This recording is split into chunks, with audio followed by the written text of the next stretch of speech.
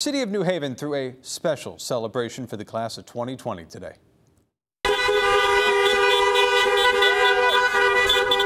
Now you can hear it. Schools are having to get a little bit creative with these high school senior celebrations due to social distancing. Seniors from 11 different schools in New Haven got the chance to see their teachers one last time today.